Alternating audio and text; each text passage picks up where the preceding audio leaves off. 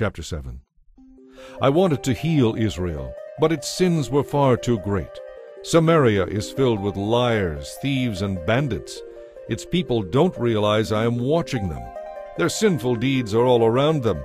I see them all. The people make the king glad with their wickedness. The princes laugh about the people's many lies.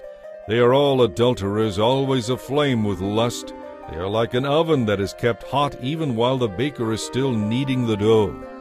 On royal holidays the princes get drunk. The king makes a fool of himself and drinks with those who are making fun of him. Their hearts blaze like a furnace with intrigue. Their plot smolders through the night, and in the morning it flames forth like a raging fire. They kill their kings one after another, and no one cries out to me for help. My people of Israel mingle with godless foreigners, picking up their evil ways. Now they have become as worthless as a half-baked cake. Worshipping foreign gods has sapped their strength, but they don't even know it.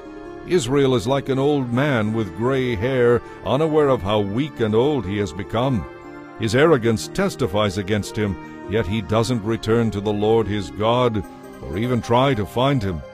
The people of Israel have become like silly, witless doves, first calling to Egypt, then flying to Assyria.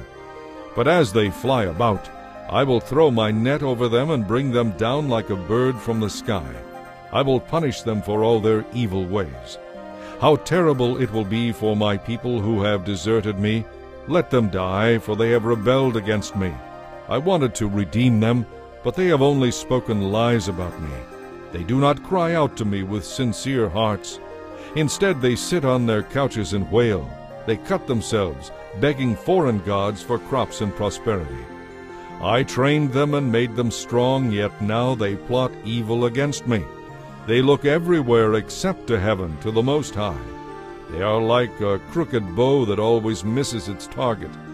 Their leaders will be killed by their enemies because of their insolence toward me. Then the people of Egypt will laugh at them.